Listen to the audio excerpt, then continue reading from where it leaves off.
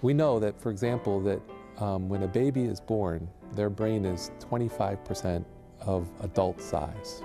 So that even in the first 9 months of pregnancy, there's a tremendous amount of focus of the human development that goes on brain development, because the rest of the human body is only 5% of adult size. And then by the time you're 3 years old, the brain is really 95% of adult size, so that very little brain growth occurs after the age of 3. But does Ohio funding per child reflect this growth pattern?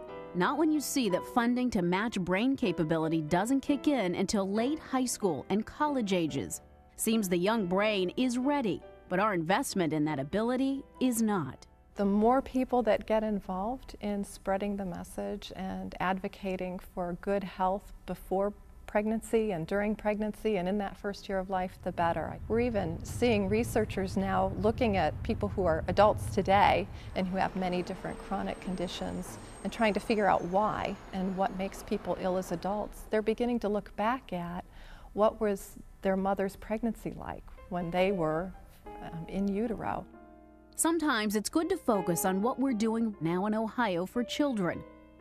For every dollar invested in a school-age child, 40.1 cents is invested in a college-age adult, 19 to 23.